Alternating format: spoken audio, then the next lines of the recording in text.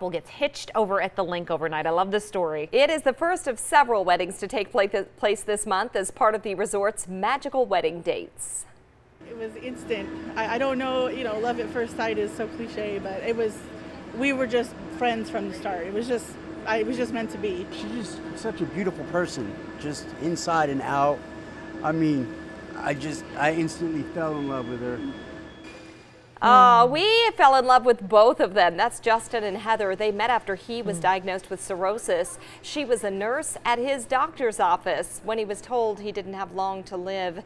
The two of them had many, obviously intimate conversations. They soon started dating. They got engaged on Mother's Day and won the free wedding soon after. She's just perfect match for me. It's hard to really put into words when you find someone so special to you. Oh, you know they mean it too, right? Yes. August expected to be one of the busiest months of the year in Las Vegas for weddings. But what a cool idea, actually, to get married in, because it's nice. It's got glass all around it. You go up above the Las Vegas skyline. It's beautiful. Yeah. So.